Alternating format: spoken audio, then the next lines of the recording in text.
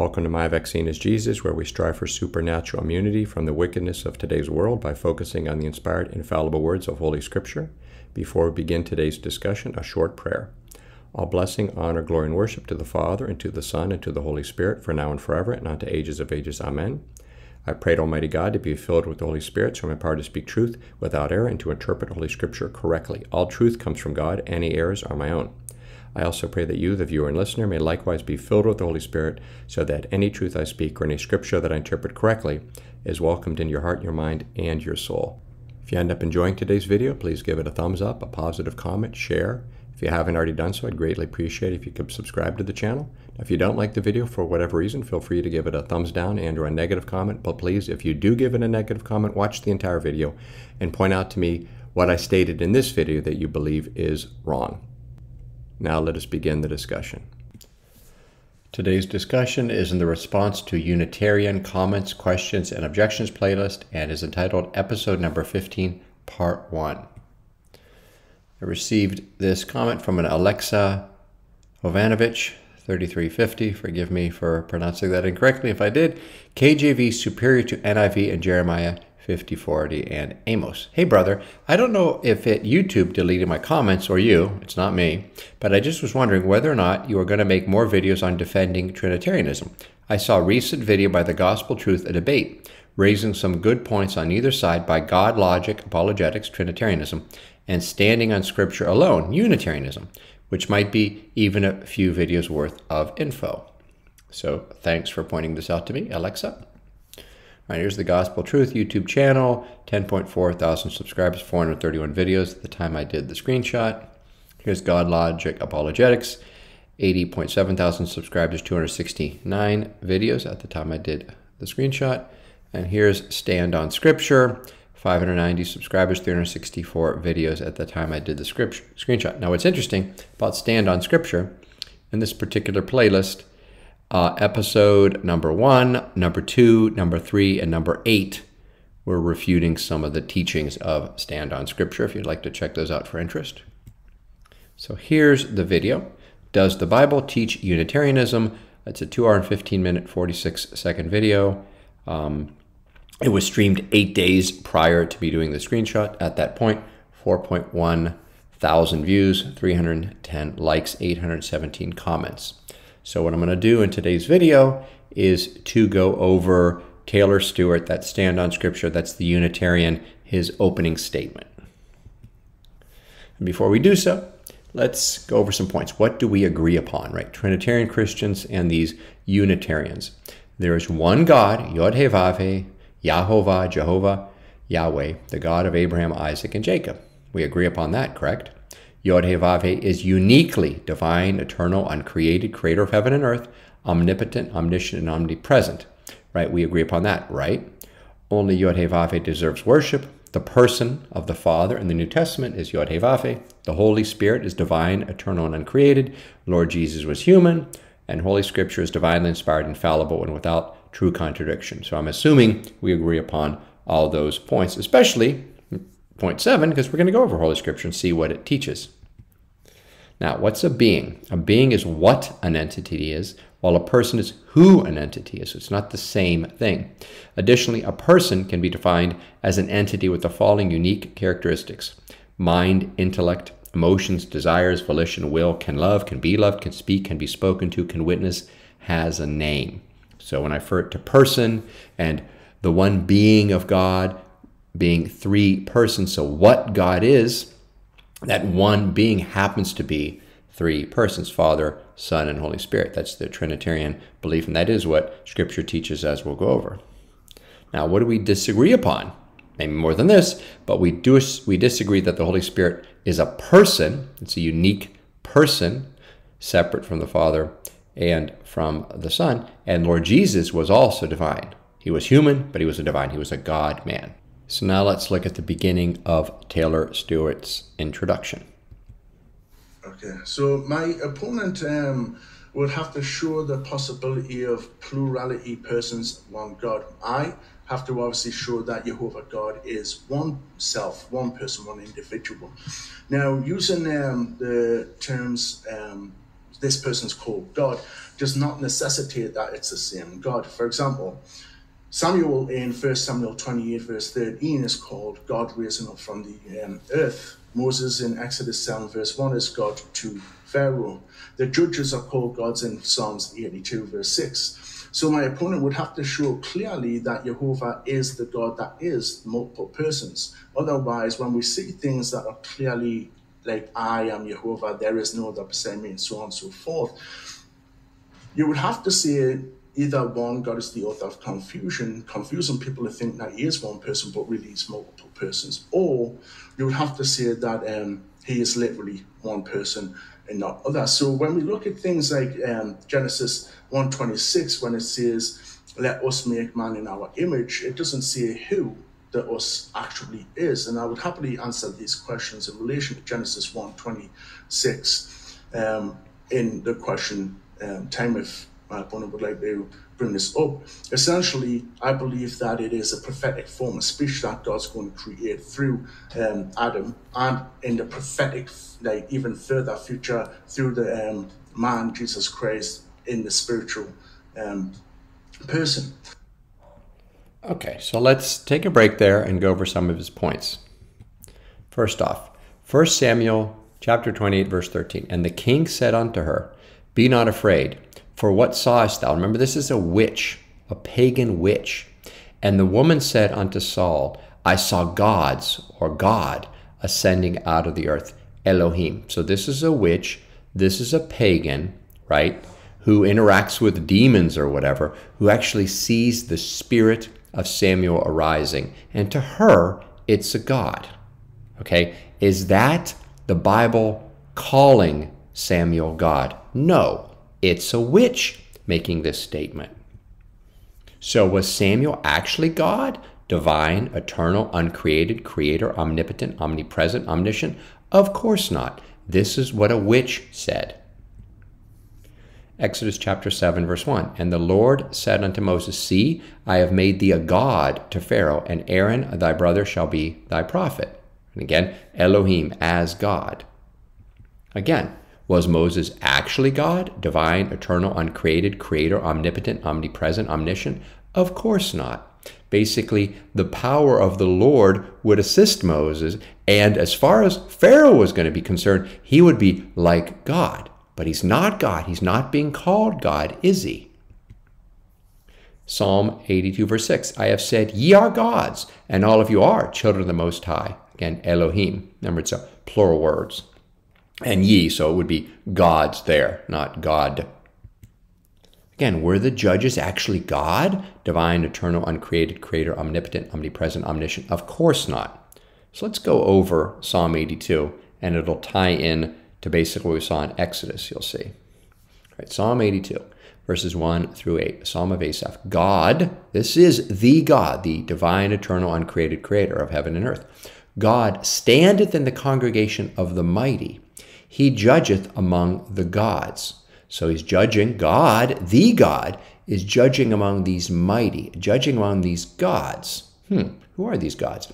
How long will ye judge unjustly and accept the persons of the wicked? Selah. Oh, so the mighty here, by the way, in the Septuagint congregation is synagogue. Oh, see, these are judges in the synagogue. These are human rulers, human judges. And notice, they're judging unjustly. They're accepting the person of the wicked, right? So why are they being called gods? Because they're granted authority on earth to judge, and God is the judge, right? So notice, where does the power come from? It comes from God, not from these men. Similar to what we saw in Exodus, the power came from God, not these men. Now here's the difference. In Exodus, Moses, who was granted this authority by God, was trying to do what was right. These judges are not. Verse 3, defend the poor and fatherless, do justice to the afflicted and needy. This is what God wants them to do, but they don't.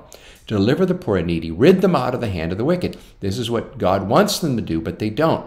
They know not, neither will they understand. These are these judges. They walk on in darkness, and because of this, all the foundations of the earth are out of course. So these are human rulers, these are human judges. They're called gods, not because they're divine, eternal, uncreated creator of heaven and earth, but because they're granted authority to judge and rule on earth by God. God wants them to do what was right. They don't. And because they don't, the foundations of the earth are out of course. And then the verse, I have said ye are gods, and all of you are children of the Most High, but ye shall die like men, because they're men, and fall like one of the princes, probably referring to Satan, Lucifer, their spiritual father. Arise, O God, judge the earth, for thou shalt inherit all nations. Now, interesting. Who's the God who arises and judges the earth? Oh, that's Lord Jesus, the divine Son who took on flesh. Notice here, these gods are not gods. They're rulers on earth who are doing wickedness. And in a way, God's mocking them, calling them gods. Isn't it? You think you're gods, and I have granted you authority, and you could do what was right, but you don't do what was right. 1 Corinthians chapter 14, verse 33. For God is not the author of confusion, but of peace, as in all churches of the saints. So notice he used this verse because he's confused about the nature of God, but blames God. Did you hear him? Since God is not the author of confusion, and I'm confused, that proves that God must be one person. That's what he was saying. So notice anyone could use such an argument about something with which they disagree in the Bible, right? So since I agree with doctrine X and God is not the author of confusion, that proves doctrine X is wrong. I mean, he actually made such an argument. And what's funny is, again, proving he doesn't understand Scripture at all, stand on Scripture. 1 Corinthians chapter 14, verses 26 to 33, to put verse 33 in context. How is it then, brethren, when ye come together, every one of you hath a psalm, hath a doctrine, hath a tongue, hath revelation, hath an interpretation? Let all things be done unto edifying. If any man speak in an unknown tongue, let it be by two, or at most by three, and that by course, and let one interpret. But if there be no interpreter, let him keep silence in the church, and let him speak to himself and to God. Let the prophet speak two or three, and let the other judge. If anything be revealed to another that sitteth by, let the first hold his peace. For ye may all prophesy one by one, they all may learn, and all may be comforted. And the spirits of the prophets are subject to the prophets. For God is not the author of confusion, but of peace, as in all churches of the saints. So this has nothing to do with agreeing or not agreeing with some particular doctrine. It has to do with how to act in the church and have the church not be some chaotic maniac mess. That's what 1 Corinthians verse 14, verse 33 refers to, and Taylor Stewart uses it because he's confused, and since he's confused and God can't be the author of confusion, that proves his belief true. Can you believe he made such an argument? Because here's the truth about God. Isaiah chapter 55, verses 8 to 9. For my thoughts are not your thoughts, neither are your ways my ways, saith the Lord. For as the heavens are higher than the earth, so are my ways higher than your ways, and my thoughts than your thoughts. So God is who God is. We can't completely understand him. He's above us. How can we understand the uncreated, eternal, divine God, right? We can't even understand things within creation. For example, hey, Taylor Stewart, please explain to me exactly how an atom is held together, because it doesn't make sense. Isn't it confusing? And what does that prove according to you? Similarly, explain exactly how black holes work, and if you enter a black hole, what happens to you, Taylor Stewart? Okay, so obviously what he said regarding 1 Corinthians chapter 14, verse 33 is beyond laughable. Genesis chapter 1, verses 26 to 27. And God said, let us make man. So notice, there's God speaking, right? Third person singular, God. Let us make. That's first person plural. Who's the us? Now, notice what he said that he would talk about later, how the us is prophetic, and it's him and man. Really? So the us is him and man, making man in our image after our likeness, and let them have dominion over the fish of the sea, and over the fowl of the air, and over the cattle, and over all the earth, and over every creeping thing that creepeth upon the earth. So notice what extents Taylor Stewart will go to deny the obvious. There's more than one person speaking, and they're about to make man in their image, their likeness, right? First person plural. Let us make man in our image after our likeness. And Taylor Stewart saying the us, the hour is actually prophetic about God and man making. How do you know that's false? Well, let's look at the next verse. So God created man in his own image. In the image of God created he him, male and female created he them. So notice yet again, God is being referred in verses 26 and 27 as third person singular. God said, God created his own image, Created he him, created he them. But then there's this, let us make our image, our likeness. Obviously, that's the Father, Son, Holy Spirit speaking. For sure, Father and Son, since the Son is the image of the Father. Now, some people will say, not Taylor Stewart, but the us was God and the angels. Genesis chapter 2, verse 1. Thus the heavens and the earth were finished, and all the host of them. So notice, heavens and earth were finished in the first 7 days of creation, right? The first 6 days of creation, and the seventh day God rested. So the host of the heavens, the host of the earth. The heavens refer to the spiritual dimension, not just the sky, and the earth refers to the physical dimension, not just, the dirt. So, host of heaven. Who's the host of heaven? Psalm 148, verse 2. Praise ye him, all his angels. Praise ye him, all his hosts. The host of heaven are angels. Notice the same Hebrew word in Genesis 2:1, Saba'am, Hebrew Strong's 6635, and Psalm 148:2, Saba'au, Hebrew Strong's 6635. So what does that prove? During the first 6 days of creation, God rested on the seventh day, the angels were created. So obviously, the let us make was not God and the angels, it was God. It was not God and man prophetically, it was God, and God is more than one person. Job chapter 38, verses 4 to 7. Where wast thou when I laid the foundations of the earth? Declare if thou hast understanding. Obviously God speaking. Who hath laid the measure thereof, if thou knowest? Or who hath stretched the line upon it? Whereupon the foundations thereof fastened? Or who laid the cornerstone thereof? When the morning stars sang together, and all the sons of God shouted for joy. So the angels were not involved with creation. Let us make has nothing to do with the angels. The angels were singing when God was creating the physical dimension, it appears. Isaiah chapter 44, verse 24. Thus saith the Lord thy Redeemer, and he that formed thee from the womb. I am the Lord that maketh all things, that stretcheth forth the heavens alone, that spreadeth abroad the earth by myself. So notice creation was not God and the angels, was not God and man, it was God alone. Isaiah 43:10. Ye are my witnesses, saith the Lord, and my servant whom I have chosen, that ye may know and believe me, and understand that I am he. Before me there was no God formed, neither shall there be after me. No true God, but the one true God. Here's the problem. John chapter 1, verses 1 through 3. In the beginning was the Word, and the Word was with God, and the Word was God. The same was in the beginning with God, obviously referring to Genesis 1:1. So it wasn't just God doing creation, it was God and the Word. The same, the Word, was in the beginning with God. All things were made by him, this Word, and without him was not anything made that was made. Wow, how do you reconcile this?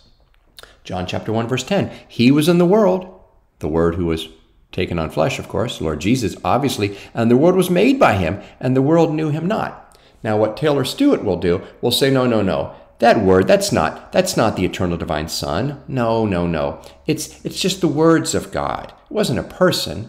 No, that's not the name of a person, but it is the name of a person. Revelation chapter 19, verse 13. And he, this is the Lamb, this is the Son, this is the God-man, Lord Jesus, was clothed with the vesture dipped in blood, and his name is called the Word of God. So the Word is the Son.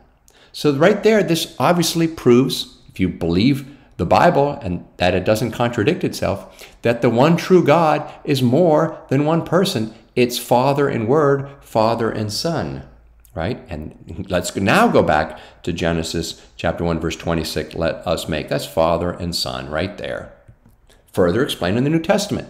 1 Corinthians chapter 8, verse 6. But to us there is but one God, the Father, of whom are all things, and we in him, and one Lord Jesus Christ, by whom are all things, and we by him. Right? Things are created entities. So Lord Jesus Christ is not a created entity, therefore he's uncreated. Again, proving the same thing. There's one God, Father, and Son, obviously, and Holy Spirit, not being mentioned here.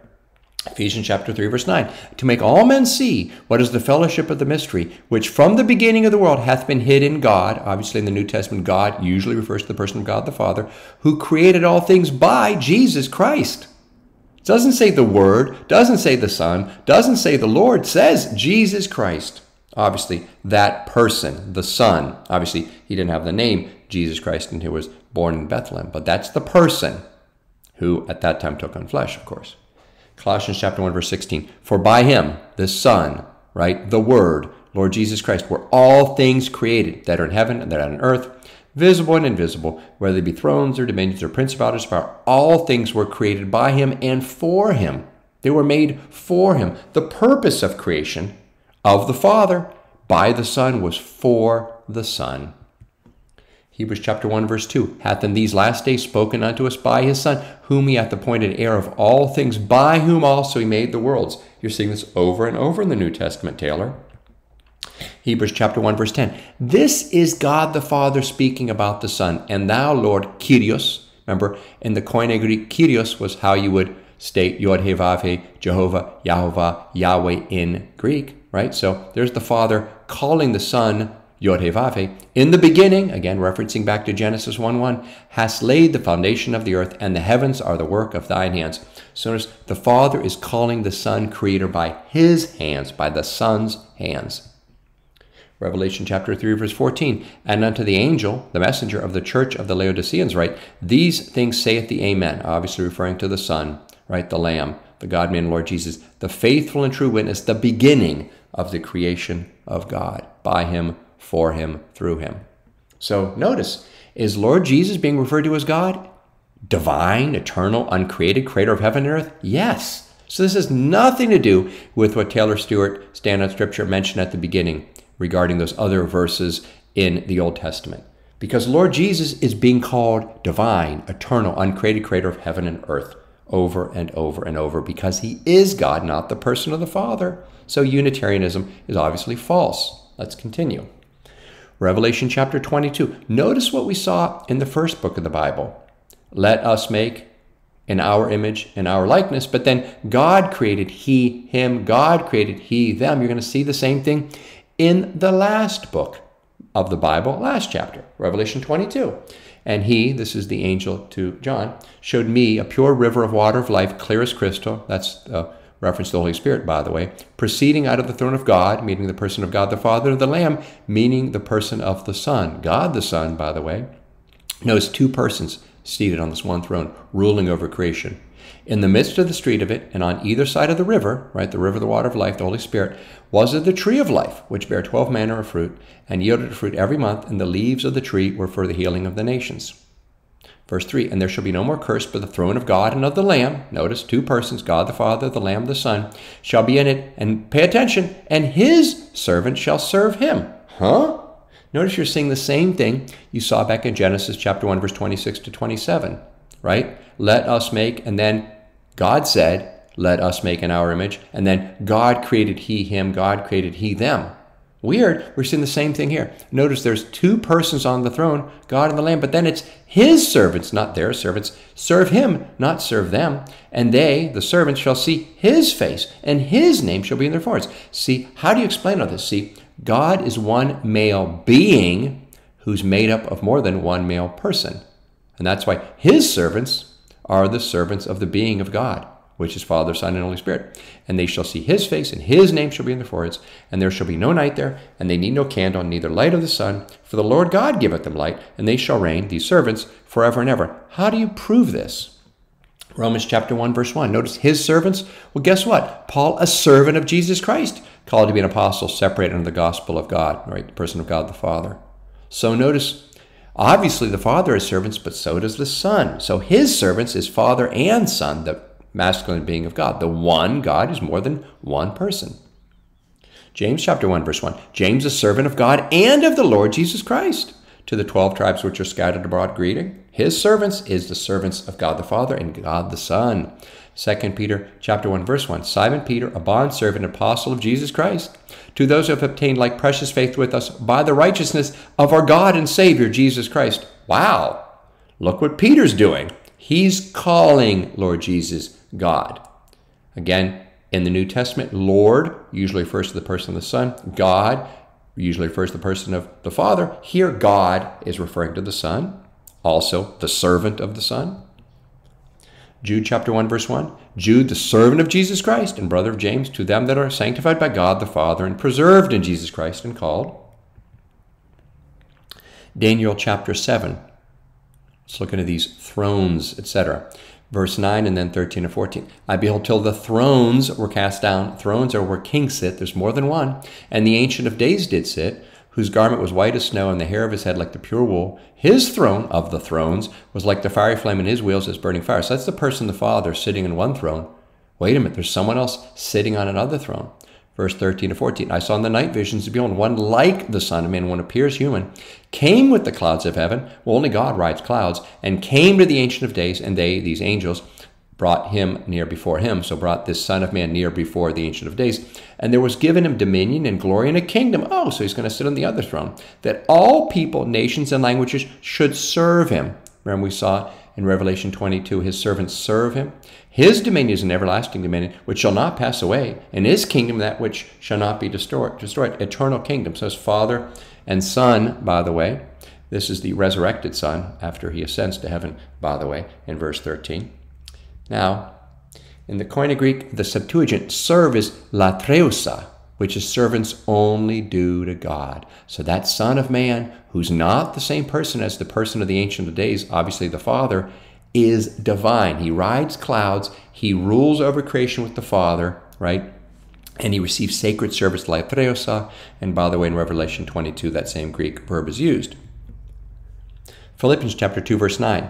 In regard to the name, wherefore God also hath highly exalted him, right, the Son, and given him a name which is above every name. I wonder what name that is. It's the family name. That's why it's his name. Yod-Heh-Vav-Heh is the family name. God is a family, eternal family of love, friendship, and communion. Okay, the Father's at the top of the family structure. That's why he's called Father. He's highest in authority, but they're all in the one family. God is a family. And the name of the family is given back his name. That's why it's greater than every name. Hebrews chapter 1, verse 4, being made so much better than the angels. This is talking about Lord Jesus in his resurrected body, in his spiritual mortal body, or referring to the fact that he now again rules as king, because remember, he lowered himself to be a servant, as he hath by inheritance obtained a more excellent name than they. Where do you get an inheritance from? Oh, from your family. So it's the family name he got back, Yod-Heh-Vav-Heh, King of Kings. Revelation 14:1. And I looked, this is in the Berean Literal Bible, and behold, the Lamb was standing upon Mount Zion, and with him 144,000, having his name and the name of his Father, having been written on their foreheads. Some of the Greek manuscripts say this. Some of them just say the name of his Father. And what's interesting is it the same name, Yod-Heh-Vav-Heh? Probably is. That's why his name's on their forehead, because it's the name of Father and Son, Yod-Heh-Vav-Heh, family name.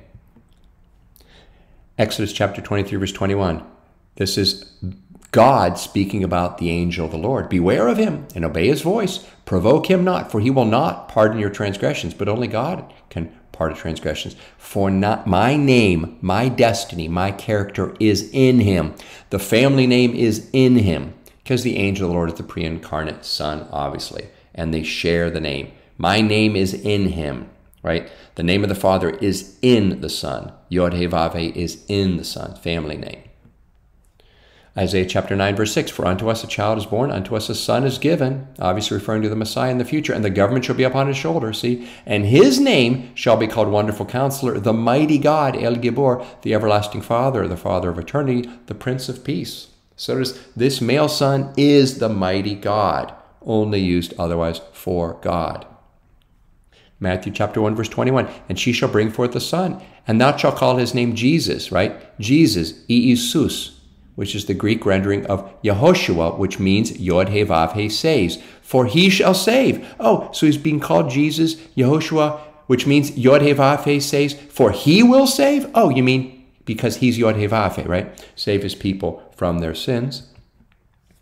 Revelation chapter 21, verse 23. And the city had no need of the sun, neither of the moon to shine in it, for the glory of God did lighten it, and the Lamb is the light thereof. But wait a minute, the Lord God gives them light, and the Lamb is the light. How is that? Because the Lamb is the Lord God. But wait a minute, the Father's the Lord God too. Exactly. But there's only one God. Exactly. See, Unitarianism is false. God is a family, Father, Son, Holy Spirit. This is scriptural, right? This is true interpretation, not the false interpretation of Taylor Stewart and such individuals. Continuing, Deuteronomy chapter 32, verse 39. See now that I, even I am he, and there is no God with me. See, Lord Jesus isn't a separate lesser God. No, there's one God, but that one God is more than one person. It's the only thing that explains all this. Otherwise, you have contradictions, or you're just not believing Scripture. I kill and I make alive. I wound and I heal. Neither is there any that can deliver out of my hand. Oh, okay. John chapter 10, verse 24 to 30. Then came the Jews round about him and said unto him, How long dost thou make us to doubt? If thou be the Christ, tell us plainly. Jesus answered them, I told you, and ye believe not. The works that I do in my Father's name, they bear witness of me. But ye believe not, because ye are not of my sheep. As I said unto you, my sheep hear my voice, and I know them, and they follow me. And I give unto them eternal life. That's why, by the way, in Isaiah chapter 9, verse 6, he's called the eternal Father, because he's the Father or the source of eternal life. Lord Jesus gives them, his sheep, eternal life. And they shall never perish. Pay attention. Neither shall any man pluck them out of my hand. My Father, which gave them me, is greater than all, and no man is able to pluck them out of my Father's hand. So that's verses 28 and 29. Both Father and Son have the same power, which, as we just saw, is only the power of God. I and my Father are one. They're one in the family of God. They're one God. They're one in this divine power that only God has, Father, Son, Holy Spirit.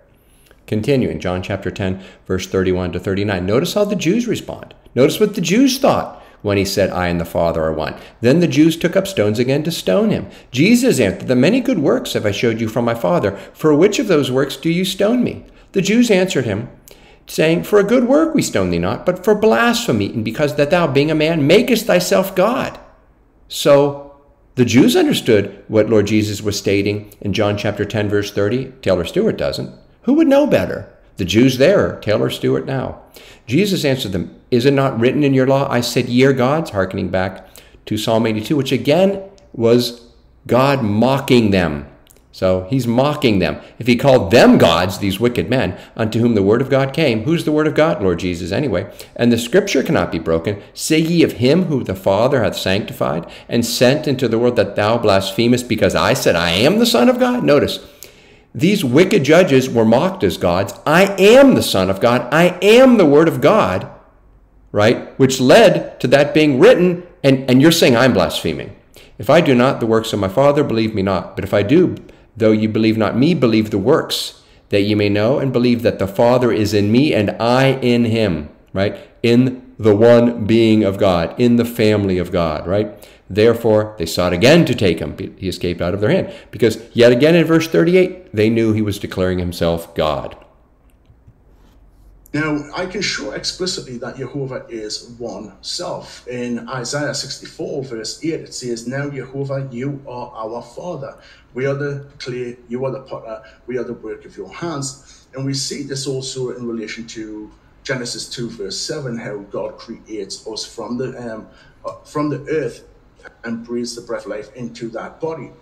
If God cannot communicate that he is plural persons as a singular being God, then how can that God actually judge anyone to hell for not worshiping a triune God, or even a quadrinity, a binitarian, or multiple person God?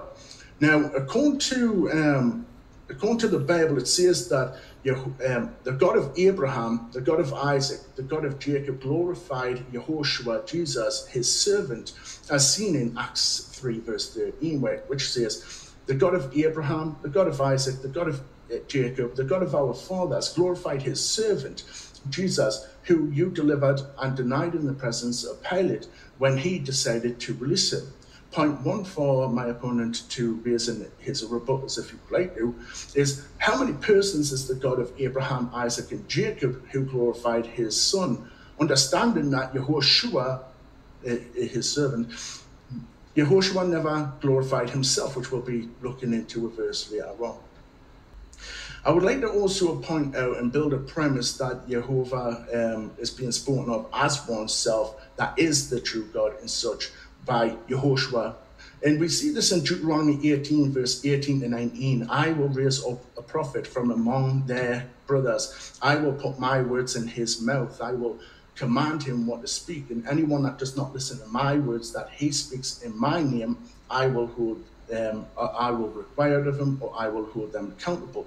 And we know that this is talking about the Messiah in Acts 3, verse 19 to 22, because it literally says that God speaks through the prophets, and Moses said this. and it was in relation to him. So what did Yehoshua himself say in relation to who Jehovah God is? We must listen and obey to the Messiah, Yehoshua, and what he actually says about God. In John 4, verse 23 to 24, but a time is coming and has now arrived when the true worshippers will worship the Father in spirit and in truth. For the Father seeks such as these to be his worshippers. God is spirit, and his worshippers must worship him in spirit and in truth. Take note that Yehoshua is saying the Father is the God that the true worshippers worship, and that God is spirit. In John 8:54, Jesus answers, if I glorify myself, my glory means nothing. It is the Father who glorifies me, of whom you say he is our God, talking to the Jews. Again, just like before, the God of Abraham, Isaac, and Jacob glorified his servant, Jesus Christ. John 17, verse 1 to 3, when Jesus had spoken these words, he lifted up his eyes to heaven and said, Father, the hour has come. Glorify your Son, that your Son may glorify you, since you have given him authority over all flesh, to give eternal life to those you have given him. And this is eternal life, that they know you, the only true God, and the one that you have sent, Jesus Christ. Yehoshua is quite clearly saying that the Father is the only true God. This statement is in a positive, and a positive is a descriptive sentence that, or a phrase that is in relation to what is beforehand. It would make sense that if you take it out, the sentence would still make sense, that they know you and the one that you have sent, Jesus Christ. This appositive is descriptive of the one that is the you, the Father, and is also, according to monos or monon in Greek, it is meaning it is an adjective alone without a companion. So point B, it is tied with this noun to other verbs also, so that what is predicated may be declared to apply to some one person alone, according to C.F. Weiner's grammar on Bible Hub. In John 20, verse 17, Jesus said to her, do not cling to me, for I have not yet ascended to my Father, but go to my brothers and say, I'm going to my Father, my God, your God. It is quite clear then that the God of Jesus is a Unitarian God, the Father, and the God of the disciples is also that God. So when we look so far, what we've seen is that the true worshippers worship the Father, not a multi-personal God.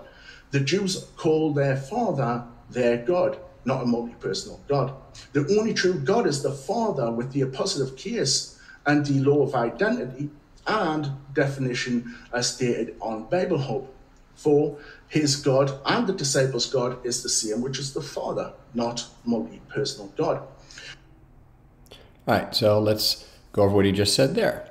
First off, Isaiah chapter 64, verse 8. But now, O Lord, thou art our Father. We are the clay, and thou art potter, and we all are the work of thy hand. Okay? Genesis chapter 2, verse 7. And the Lord God formed man of the dust of the ground and breathed into his nostrils the breath of life, and man became a living soul. So notice in the initial creation, it was Lord God breathing the breath of life. What's interesting about this, if you look at John chapter 20, verses 22 to 23, this is the resurrected Lord Jesus. And when he had said this, he breathed on them and saith unto them, receive ye the Holy Ghost. Whosoever sins ye remit, they are remitted unto them. And whosoever sins ye retain, they are retained. So notice, he's breathing the Holy Ghost, right? The breath of life of the new creation. Why? Because he's God. And notice, just as he had power to remit sin, right, given to him by God the Father, he, God the Son, gives the disciples power to remit sin. Only God could do that. Notice that he again blames God. Did you hear him? Well, how can God judge me? How can God judge someone who doesn't understand this? That's ridiculous, right? He again blames God, stating it's God's fault that he can't recognize the Holy Trinity is indeed true, right? And that anyone, again, could make the same argument about why they don't accept a certain aspect of the true nature of God, right? Well, I don't understand it, so therefore it can't be true, because otherwise it wouldn't be fair for God to judge me. What a completely ridiculous point. See, Taylor Stewart, the reason you can't believe this is you don't want to believe this. You see but don't perceive. You hear but don't understand, as we see in Isaiah chapter 6. That's why it is your fault, right? You've heard all these arguments. You refuse to accept them because you trust yourself. You refuse to admit you're wrong. Acts chapter 3, verse 13. NIV version, the God of Abraham, Isaac, and Jacob, the God of our fathers, has glorified his servant, Jesus. You handed him over to be killed, and you disowned him before Pilate, though he had decided to let him go. That's in the NIV of that particular verse. Here's the KJV. The God of Abraham and of Isaac and of Jacob, the God of our fathers, has glorified his son, Jesus, not servant, whom he delivered up and denied him in the presence of Pilate when he was determined to let him go. What does the Greek actually say? Does it say servant? Does it say son? It says pedia. Now it says servant here, but pedia means children. Pediatrics, that's child. So it should be hath glorified his child, Jesus. So it's not a servant, it's a child. And a son, obviously, is a child. Philippians chapter 2, verses 5 through 8 here. Let this mind be in you, which also was in Christ Jesus. It's a humble mind, by the way. Who, Christ Jesus, being in the form of God. So that's in the state of God, right? In the form, what would that be? Well, obviously God doesn't have a form, but is that being divine, eternal, omnipotent, omniscient, omnipresent? Is that being King of Kings, Lord of Lords, right? Ruler of the cosmos? That's the form he was in. Thought it not robbery to be equal with God. What's robbery? Taking something you don't own. So it's not robbery, taking something you do own. So he owned being equal with God, the person of God the Father, in his divinity, right? In being the King of Kings, the Lord of Lords, right? The ruler of the cosmos, but made himself of no reputation and took upon him the form of a servant. Here's the servant. So he was eternal God who took upon him the form of a servant and was made in the likeness of men. That's who's the Messiah, Taylor Stewart. That's who's Lord Jesus Christ, who was in the form of God, who was equal with God, meaning the person of God the Father, and took upon him, lowered himself by becoming human, and took on the form or the state of a servant, right? Human servants, angelic servants. He took on the form of a human servant.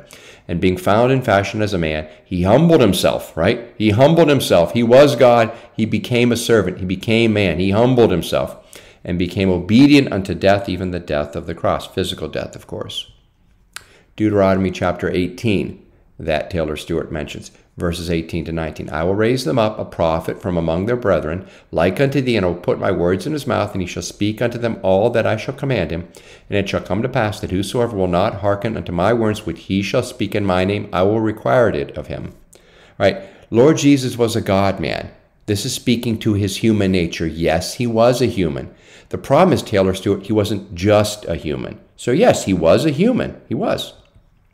Acts chapter 3, verses 19 through 22. Repent ye therefore and be converted, that your sins may be blotted out, when the time of refreshing shall come for the presence of the Lord. And he shall send Jesus Christ, which before was preached unto you, whom the heaven must receive until the time of restitution of all things, which God hath spoken by the mouth of all his holy prophets since the world began. For Moses truly said unto the fathers, a prophet shall the Lord your God raise up unto you of your brethren, like unto me. Him shall you hear in all things whatsoever he shall say unto you. Yes, Lord Jesus was a man. He was an Israelite. He was a Jew. He was a Hebrew. He was a son of David. But he wasn't just that. Matthew chapter 17. Here's Lord Jesus showing his true glory. Remember, he humbled himself. He left the glory of being God, ruling, to become a servant, a human servant. And after 6 days Jesus taketh Peter, James, and John his brother, and bringeth them up into a high mountain apart, and was transfigured before them. And his face did shine as the sun, as in raiment was white as the light. There's his true glory. Yes, he didn't brag about it. He was humble. He was a servant who went to death on the cross, okay? Just because he didn't glorify himself, so what? What does that prove? Nothing. Revelation chapter 1, verses 12 to 16. And I turned, this is St. John on Patmos, to see the voice that spake with me. And being turned, I saw 7 golden candlesticks, and in the midst of the 7 candlesticks, one like unto the Son of Man. That's that Son of Man, reference back to Daniel chapter 7, verse 13. And girt about the paps with a golden girdle. This is a reference to God, as he appeared in Ezekiel, by the way. His head and his hairs were white like wool. Notice, he's appearing like the Ancient of Days from Daniel chapter 7, verse 9. And his eyes were as a flame of fire, and his feet like unto fine brass, as if they burned in a furnace. Again, referencing to Ezekiel. And his voice as the sound of many waters. Here's his real glory, Taylor Stewart. And he had in his right hand 7 stars, and out of his mouth went a sharp two-edged sword, and his countenance was as the sun shineth in his strength. All right, he's the image of the Father, and he's appearing similar to the Father, the Ancient of Days, from Daniel chapter 7, verse 9, of course. Revelation chapter 5, verses 13 to 14. And every creature, this is every created sentient being, which is in heaven, like angels, right, and saints, and on the earth, like living humans, and under the earth, right, the dead, and such as are in the sea, and all that are in them. St. John does this many times. He repeats concepts, right? In John 1:1, right? In John 1:2, in John 1:3, right? Where the Word made everything. Everything was made by the Word. He repeats. He's repeating here, right? Every creature in heaven, every creature on earth, every creature under the earth, every creature in the sea, and all that are in them. Repeating again. Heard I saying, blessing and honor and glory and power be unto him that sitteth upon the throne. That's the person, the Father, God the Father, and unto the Lamb. There's the God-man, Lord Jesus, sharing glory, equal glory from all creation, which proves what? He has the same glory, the same blessing, the same honor, the same power, right? And he's uncreated. Every created thing in one category, and God the Father and Lamb, God the Son in the other. And the 4 beasts said, Amen. And the 24 elders fell down and worshipped him that liveth forever and ever.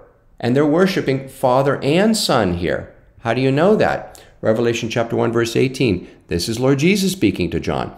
I am he that liveth and was dead, and behold, I am alive forevermore. In the Greek, I am alive forevermore is the exact same wording as worshipped him that liveth forever and ever. So I am alive forevermore, liveth forever and ever, same exact Greek words. Amen, and have the keys of hell and of death. So he's being worshipped by all creation. And yes, Taylor Stewart, only God is due worship. And there's Lord Jesus, the Lamb, the God-man, the Son, being worshipped forever by all creation, along with the Father. Identical, eternal worship.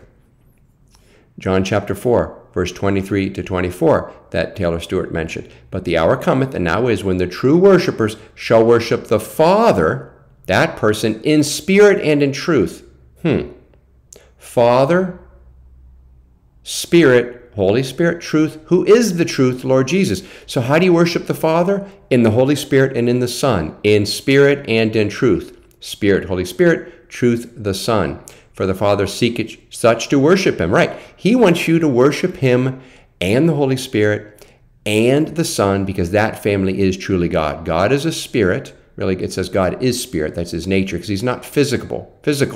And they that worship him must worship him in spirit and in truth. Again, this is to the Samaritan woman who, was wondering about worshiping on the mountain, whether in the mountain or in Jerusalem, in some physical locale. No, you don't worship him in some sort of physical, carnal manner. You worship him in a spiritual manner. That's what it means by God is spirit.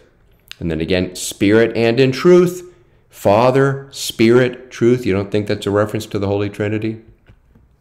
Matthew chapter 28, verse 18 to 20, right? The very end of the first gospel. And Jesus came and spake unto them, his disciples. This is, by the way, right after they worshiped him. All power is given unto me in heaven and in earth. So he's omnipotent in heaven and earth. That's a God, right? Go ye therefore, teach all nations, baptizing them in the name, one name of the Father and of the Son and of the Holy Ghost. Father, Spirit, truth. Teaching them to observe all things whatsoever I've commanded you. And lo, I am with you always, even unto the end of the world. Amen. How can Lord Jesus be with them and all believers always and to the end of the world? He would have to be omnipotent. Well, he has been given all power, but he'd have to be omnipresent and omniscient. He'd have to be everywhere in the world and know who his believers are, right? So again, he's God. It's not just like these references in the Old Testament that Taylor Stewart started with Pharaoh and Moses and the wicked judges and the witch in terms of Samuel. So is Lord Jesus right here at the end of the first gospel being referred to as God, omnipotent, omnipresent, omniscient? Yes, he is, because he is God, just not the same person as the Father, because God is multi-personal and Unitarianism is false and not biblical. Matthew chapter 4, verse 10. Then says Jesus unto him, this is to Satan, get thee hence, Satan, for it is written, thou shalt worship the Lord thy God. That's right. And Jesus was worshipped, and all creation, as you saw there in Revelation 5, verses 13 to 14, worship Father and Son forever and ever. and him only shalt thou serve. Him only shalt thou serve. And by the way, that's that latreusa word, which we saw in Revelation 22, right? We also, by the way, saw it in Daniel chapter 7, being given to the Son of Man. That's right. Latreusa, divine service, is only due to God. And the Son of Man got it in Daniel chapter 7, and Father and Son both get it in Revelation chapter 22. Now, worship, Matthew chapter 2, verse 2. Let's just look at Matthew's gospel. This is when he was a child, a 2-year-old, saying, where is he? This is the Magi that is born King of the Jews. For we have seen his star in the east and are come to worship him. 6 verses later, and he sent them to Bethlehem, this is Herod, and said, go and search diligently for the young child. And when you have found him, bring me word again that I may come and worship him also. 3 verses later, and when they were come into the house, they saw the young child, so this is not an infant, he's a 2-year-old, with Mary's mother, and fell down and worshipped him. And when they had opened their treasures, they presented him gifts, gold for a king, frankincense because he's God, right? And myrrh because he's going to die. How did they know this? Because they came from Babylon and they were instructed, their ancestors were instructed by Daniel. Remember, if you look at Daniel with that dream of Nebuchadnezzar, he was about to kill all the Magi and all the sorcerers because they couldn't figure out his dream. And Daniel came and told him what his dream was and interpreted it. And because of that, all these Magi and sorcerers weren't killed. So at that time, way back then in Babylon during the captivity, they understood that Daniel knew the true God, and Daniel taught them about the divine Messiah coming, right? Daniel chapter 9, verses 24 to 27, for example. So that's why they knew to give him these gifts. Gold, he's a king. Frankincense, that's an offering unto God. Look at some of the sacrifices to God in the Old Testament, of course.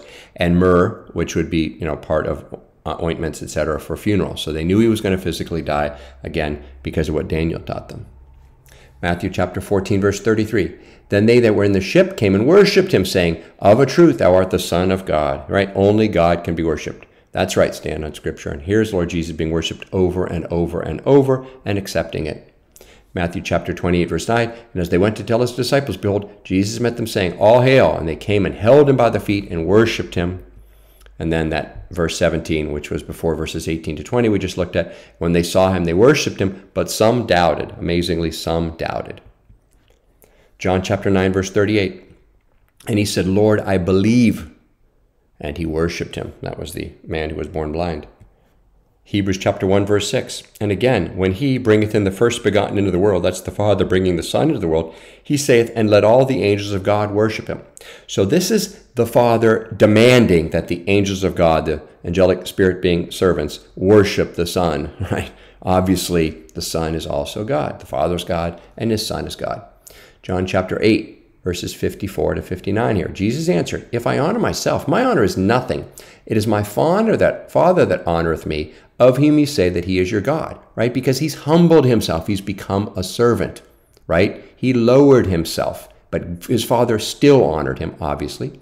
Ye have not known him, but I know him. And if I should say I know him not, I should be a liar like unto you. But I know him and keep his saying. Your father Abraham rejoiced to see my day, and he saw it and was glad. Proving he pre-existed, obviously. Then said the Jews unto him, thou art not yet 50 years old, and hast thou seen Abraham? Jesus said unto them, verily, verily, I say unto you, before Abraham was, I am, ego eimi.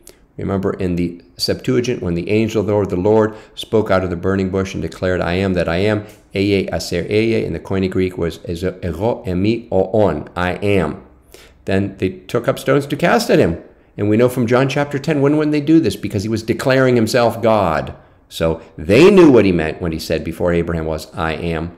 They took then up stones to cast at him, but Jesus hid himself and went out of the temple, going through the midst of them, and so passed by, again showing his power.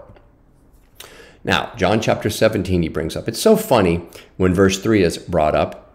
Because let's just read a few verses later, put all this in context. These words spake Jesus, and lifted up his eyes to heaven, and said, Father, the hour is come. Glorify thy Son, that thy Son also may glorify thee. So notice they're glorifying each other, by the way. As thou hast given him power over all flesh, that he should give eternal life to as many as thou hast given him.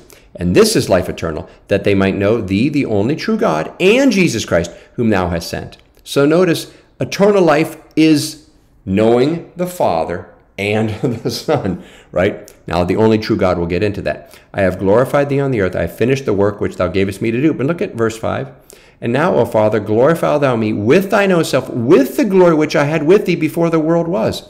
Oh, so they were in mutual glory prior to creation. But that would mean he's uncreated, divine, eternal, creator of heaven and earth and God. Exactly.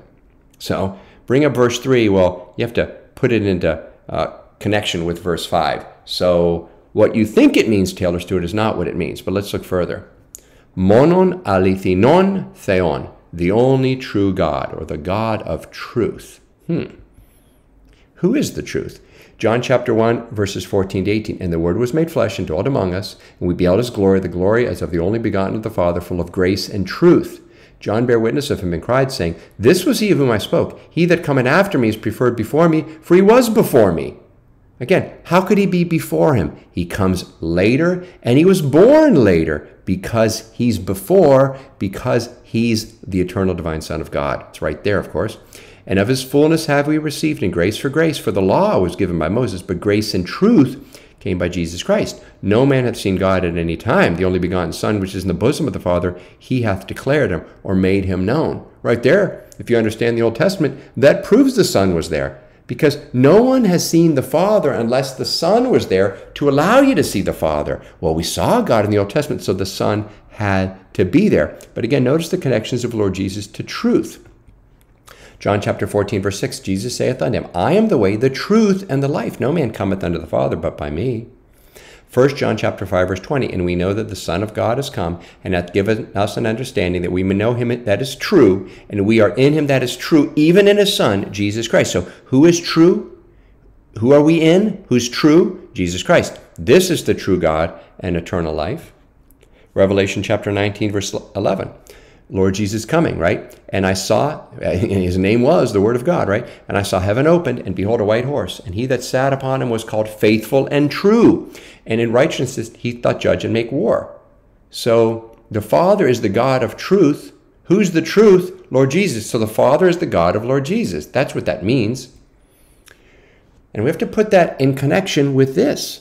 1 Timothy chapter 1, verses 12 to 17. And I thank Christ Jesus our Lord, who hath enabled me, for that he counted me faithful, putting me into the ministry, who was before a blasphemer and a persecutor and injurious, but I obtained mercy because I did it ignorantly in unbelief. And the grace of our Lord is exceeding abundant with faith and love which is in Christ Jesus. This is a faithful saying and worthy of all acceptation, that Christ Jesus came into the world to save sinners, of whom I am chief. Howbeit for this cause I obtained mercy, that in me first Jesus Christ might show forth all long-suffering, for a pattern to them which should hereafter believe on him to life everlasting. So notice everything's about Christ Jesus. Verse 7, Now unto the King eternal, immortal, invisible, the only wise God, be honor and glory forever and ever, and amen. So if John 17:3, where the Father is called the only true God, proves the Son can't be God, well, notice what this would prove. Lord Jesus is the only wise God. So that's not what it means, Taylor Stewart. By the way, the only true God is because he's the God of truth, because Lord Jesus, the truth, took on flesh, became a man. And not the divine part, but the man part had a God. And the person is the truth. So when he was the Son, he was the truth. When he's the God-man, the Son who took on flesh, he's the truth.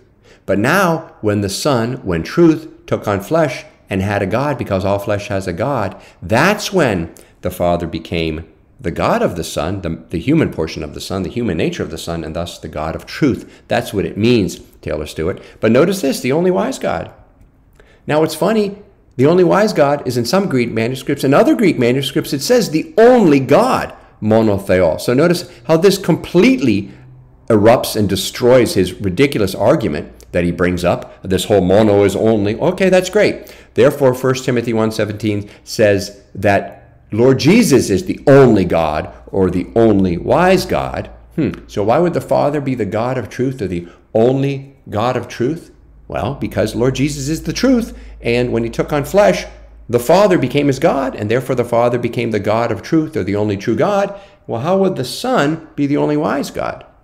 Well, Proverbs chapter 8, wisdom, verses 22 to 25 here. The Lord possessed me, wisdom, in the beginning of his way, before his works of old. I was set up from everlasting, from the beginning, wherever the earth was. When there were no depths, I was brought forth. Right? When there were no fountains abounding with water. Before the mountains were settled, before the hills was I brought forth. So, Lord Jesus, obviously referencing wisdom here, thus the only wise God, the God of wisdom, because he's wisdom. He's the Father's wisdom.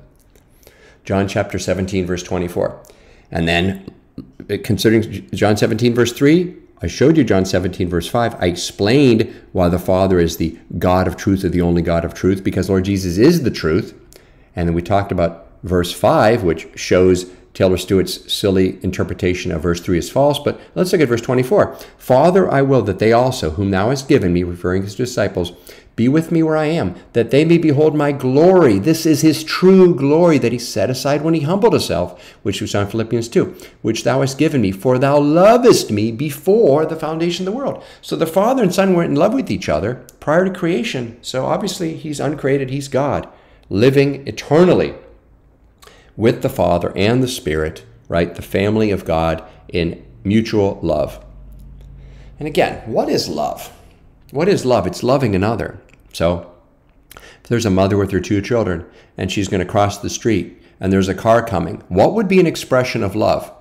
Her saving herself and not letting and allowing her children to be hit, and God forbid, or saving the children and possibly getting hit by the car herself? Obviously the latter. Love means loving another person. And notice, and we're going to see, God is love. And this really proves it all. Proves Unitarianism has to be false and God has to be multi-personal, right? Because otherwise, love is not what you think it is, right? So if God is just one person, like Taylor Stewart believes, in eternity past, right? There was only one person. And if God is love and love is eternal, which God is love and love is eternal, that would mean that what true love is narcissism. God just loved himself. There wasn't any other person. And only after creation, when he made other sentient beings like angels and humans as his servants, could God know love like we know love? Really? So notice, God, there was no real love. And God had no one to talk to, no one to commune with, no one to love, nothing to do. And now because of creation and sentient beings, he has someone to talk to, someone to care about, someone to love. That's your God, Taylor Stewart. Here's the real God. There's always been love as we know it. The Father and the Son and the Holy Spirit always loved each other persons, one being, one family. And now it's not that creation allows love to exist. Creation allows love to increase. And we eventually marry into this family. Now, we're never of the blood of the family, right? We're adopted in, we marry in. But we share with the love and communion with the family, because family is everything. And personally, I think there's something, who knows, but there's got to be some psychological reason why Taylor Stewart has a problem with this. So what's his problem with love? What's his problem with family that he just can't get this? That's what love is, okay? Love proves it all. Otherwise, love is not what you think it is. And God is love means narcissism. And narcissism is pathology. 1 John 4, 8 and 16. Again, as I showed you in Revelation chapter 5 and going back to the prologue of John, John repeats important points. 1 John 4, 8. He that loveth not knoweth not God, for God is love. Just like God is eternal, divine, uncreated creator of heaven and earth, omnipotent, omnipresent, and omniscient, God is love. That's an eternal characteristic. So, because love is loving another person, it proves it all. For God to be love, there has to be more than one person. And then 8 verses later, we have known and believed the love that God hath to us. God is love. And he that dwelleth in love dwelleth in God, and God in him. That's just one example. John chapter 13, verse 34, as you're going to doubt what love really is, a new commandment I give unto you, that ye love one another as I have loved you, that ye also love one another. That's what love is. It's loving another person. God is love, proving God must be multi-personal because God is multi-personal. God is a family of love, communion, and friendship, Father, Son, and Holy Spirit. John chapter 20, verse 17. Now let's get into how can God have a God and truth? What God of truth? What are you talking about? Jesus saith unto her, touch me not, for I am not yet ascended to my Father, but go to my brethren, right, his spiritual brethren, the disciples, and say unto them, I ascended to my Father and your Father, and to my God and your God. Well, how can Jesus be God if he has a God? Again, he's a God-man. Revelation chapter 3, verse 12. Him that overcometh will I make a pillar in the temple of my God. Again, this is Lord Jesus speaking. And he shall go no more out. And I will write upon him the name of my God, and name the city of my God. Wow, look how often St. John is talking about this, which is New Jerusalem, which cometh down out of heaven from my God, and will write upon him my new name. So it's not just in John chapter 17, it's in Revelation chapter 3, verse 12 right here. How can this be? As I mentioned earlier, I'll show you the verses. Jeremiah 32:27. Behold, I am the Lord, the God of all flesh. Is there anything too hard for me? Oh, so when the eternal divine Son took on flesh and became a man, since God is the God of all flesh, the Father became his God, right? He didn't become his own God. That other person, the Father, became his God. And thus, truth took on flesh. And the Father became the God of truth, the only true God. I gotcha. Psalm 22:10. I was cast upon thee from the womb. Thou art my God from my mother's belly.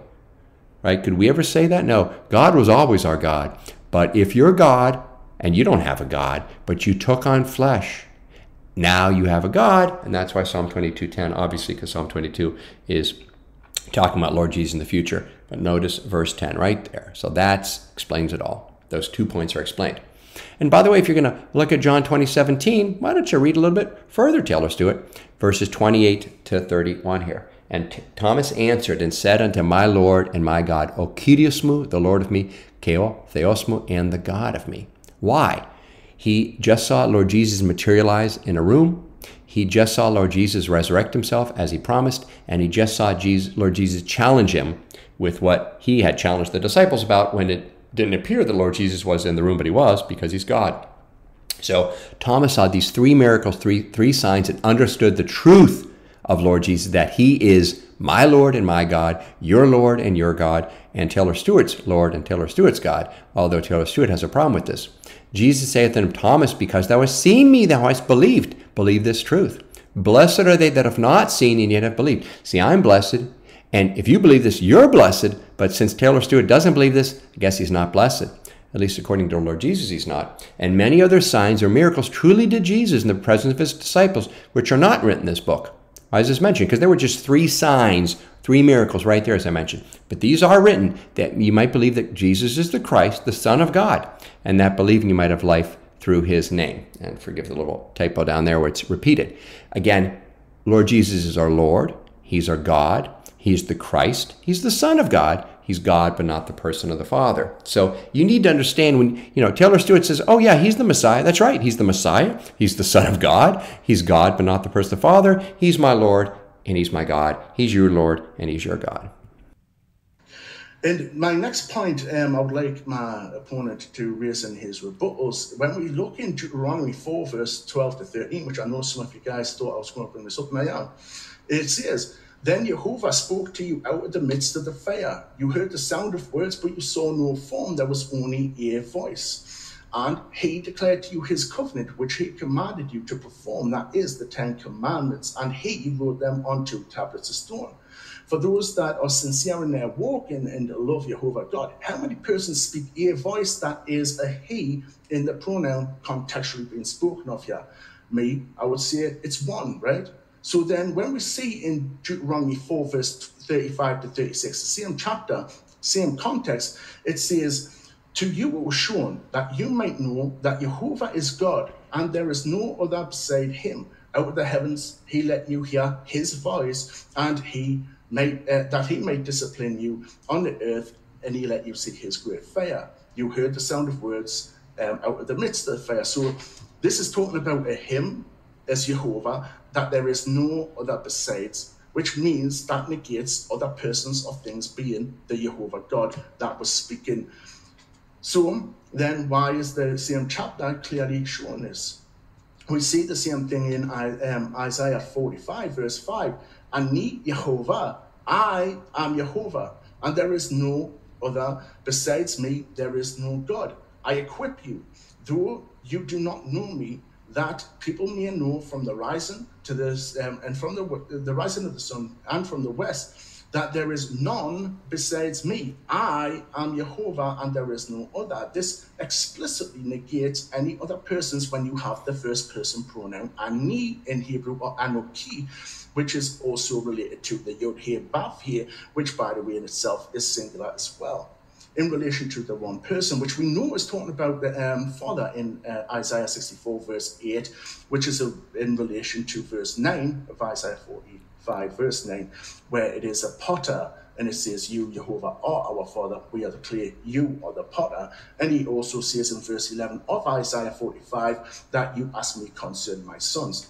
Now, when we do the exegesis of Deuteronomy 6 verse 2 to 4, it says this, that you may fear Jehovah your God, and you, your sons' sons, by keeping his statutes and his commandments, which I command you all of the days of your life, that your days may be long. Then in verse 4, going on, it says, Hear, O Israel, Shema Israel, Jehovah is our God, Jehovah is one. Shema Israel, Jehovah Eloheinu, Jehovah Echad. Echad is a cardinal number and is only a compound unity when the context of the passage is seen. However, here it is explicitly relating to a hymn, and we see this in relation to Mark 12, verse 28 to 34. And one of the scribes came up and heard them disputing with one another, and seeing that he answered well, talking about Jesus, asking him, which commandment is the most important of all? Jesus answered, the most important is, Hear, O Israel, Jehovah is our God, Jehovah is one. And you shall love Jehovah your God with all your heart, with all your mind, with all your soul, with all your strength. The second is that you shall love your neighbor as yourself. There is no other greater commandments such as these. Then the scribe responds, you have truly stated that he is one. There is no other beside him. Notice the pronoun him and he is being used relating to the Shema, not they, them, plurality of persons. And to love him with all your heart and with all your understanding, and to love one's neighbor is much greater than burnt offerings and sacrifices. Verse 34, Jesus saw that this was wise or intelligent, depending on the translation. He said, you are not far from the kingdom of heaven. Then one dared to ask him any more questions. So to finalize, when we see here that the scribe is asking what is the greatest commandment, and he says the Shema, and it's the greatest commandment, we see he is one and no other beside him. That statement in itself negates the possibility of other things or persons other than a he who is Jehovah. Deuteronomy 6 verse 4. And also we see that in relation to Mark 12 verse 28 to 34, which we've just seen. We see in relation to Deuteronomy 4 verse 35 to 36 and Deuteronomy 4 verse 11 to 13. It's a he, it's a him, a voice, and there's no other beside him. So how is there any plural persons as Jehovah if God, according to the Jewish scribe, is a he and no other beside him, and the true worshippers worship him as God? I'll end there. All right, so let's look into this. First off, Deuteronomy chapter 4, verses 12 to 14. And the Lord spake unto you out of the midst of the fire. Ye heard the voice of the words, but saw no similitude. Only ye heard a voice. And he declared unto you his covenant, which he commanded you to perform, even 10 commandments, and he wrote them upon 2 tables of stone. And the Lord commanded me at that time to teach you statutes and judgments, that ye might do in the land whither ye go over to possess it. All right, the voice of the Lord, the word of the Lord, the messenger of his face. So the voice of the Lord actually could represent the person of the Son, the Word, right? Could be that anyway, but let's continue. Exodus chapter 3, again, the angel of the Lord, that unique messenger of the face of God, who is God, but separate from another person of God. And I'm not going to go into all the proof of that. What's interesting is that's who speaks out of the fire to Moses in terms of the burning bush. Pay attention. Exodus chapter 3, verses 2 through 6. And the angel of the Lord, the messenger of the Lord, right? The Lord speaks. The Lord sends a message. That would be his voice. That would be his word. So the messenger of his face, the word of the Lord, the voice of the Lord, the word, right? And the angel of the Lord appeared unto him, Moses, in a flame of fire out of the midst of a bush. And he looked, and behold, the bush burned with fire, and the bush was not consumed. And Moses said, I will now turn aside and see this great sight, why the bush is not burnt. Who's in the bush? The angel of the Lord. That person, right? And when the Lord saw, what? All of a sudden, see, the Lord? Do you see this? That he turned aside to see, God called unto him out of the midst of the bush and said, Moses, Moses. And he said, here am I. So notice the angel of the Lord, suddenly is the Lord, suddenly is God, right? And he said, here am I. And he said, this is the angel of the Lord, draw not nigh hither, put off thy shoes from off thy feet, for the place whereupon thou standest is holy ground. So who's saying that? Well, it's the angel of the Lord, or is it the Lord, or is it God? Who's saying that? Moreover, he said, I am the God of thy father, the God of Abraham, the God of Isaac, and the God of Jacob. And Moses hid his face, for he was afraid to look upon God. Right there, it proves it all. Of course, Taylor Stewart won't see this. But notice, it doesn't say they, them. And obviously, there's more than one person here. The angel of the Lord, right, which is not the same person as the Lord.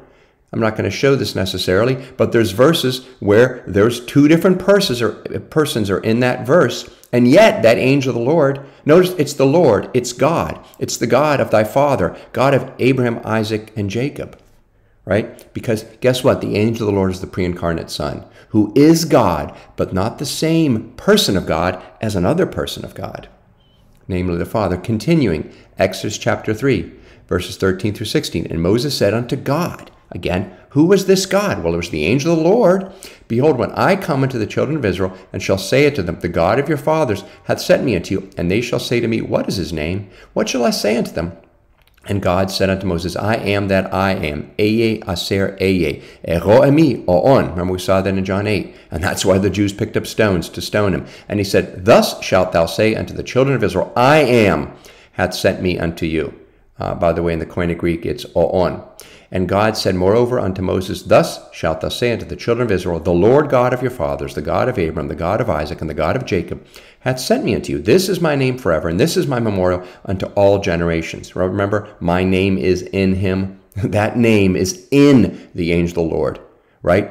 That name, the name above all names, the family name, obviously. Go and gather the elders of Israel together and say unto them, the Lord God of your fathers, the God of Abraham, of Isaac, and of Jacob, appeared unto me, saying, I have surely visited you and seen that which was done to you in Egypt. Again, God is a male being, right? Male energy represents divinity. Female energy represents humanity. Remember the reconciliation of mankind. Humanity saved humanity, perfected humanity, right? The church, the bride of Revelation 19, marries the Son to enter the family. So the Son representing divinity, masculine, and the bride representing humanity, feminine. Joshua chapter 5. Remember that statement of the holy ground, take off thy sandals? Joshua chapter 5, verse 13 to 15. And it came to pass when Joshua was by Jericho, and he lifted up his eyes and looked, and behold, there stood a man over against him with a sword drawn in his hand. And Joshua went unto him and said unto him, art thou for us, or for our adversaries? And he said, this man, nay, but as captain of the host of the Lord am I now come. Right? So you're for me. I'm not for you, and I'm not for the people in Jericho. You're for me. And Joshua fell on his face to the earth and did worship, and said unto him, what saith my Lord unto his servant? And the captain of the Lord's host said unto Joshua, loose thy shoe from off thy foot, for the place whereupon thou standest is holy. And Joshua did so. This is the angel of the Lord, the word of the Lord, the voice of the Lord, the captain of the Lord's host, right? The pre-incarnate Son. Genesis chapter 22, verses 1 through 2. Why did God pick Abraham and Isaac? Genesis chapter 22, verses 1 to 2. And it came to pass after these things that God did tempt Abraham, and said unto him, Abraham, and he said, behold, here I am. And he said, take now thy son, thine only son Isaac. Well, it wasn't his only son, right? It was the son of promise, whom thou lovest, and get thee into the land of Moriah, and offer him there for a burnt offering upon one of the mountains, which I will tell thee of, so the mountains of Moriah. Skip ahead to verses 7 and 8. And Isaac spoke unto Abraham his father, and said, my father? And he said, here am I, my son. And he said, behold the fire and the wood, but where is the lamb for a burnt offering? And Abraham said, pay attention to the wording, my son, God will provide himself a lamb for a burnt offering. So we went both of them together. Verses 11 through 13, pay attention. And the angel of the Lord called unto him out of heaven. Wow. Notice, show me anywhere where some angelic spirit being, created being, speaks out of heaven.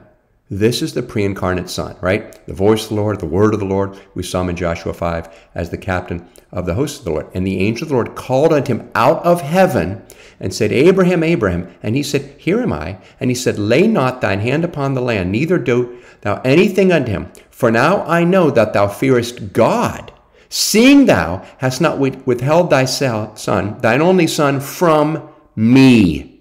From who? From me. Why? Because the angel of the Lord is God, the messenger of his face, the voice of the Lord, the word of the Lord, the pre-incarnate Son. And Abraham lifted up his eyes and looked, and behold, behind him a ram caught in a thicket by his horns, his two horns. And Abraham went and took the ram and offered him up for burnt offering in the stead of his son. So notice God will provide himself a lamb, but a ram appears with two horns caught in a thicket of thorns, right? Notice this is a foreshadowing of the crucifixion of Lord Jesus. By the way, probably at that same location, Mount Moriah, many years earlier, or if you forgive me, many years later, right? Two horns representing what? I don't know. King of heaven, king of earth, right? King of kings, Lord of lords. And obviously the thorns representing the crown of thorns. And again, notice God will provide himself a lamb, because the eternal Son, who's not the Father, but still God, God is a family. Father, Son, Holy Spirit, that masculine being, that's the he. The us is the three persons within that masculine being.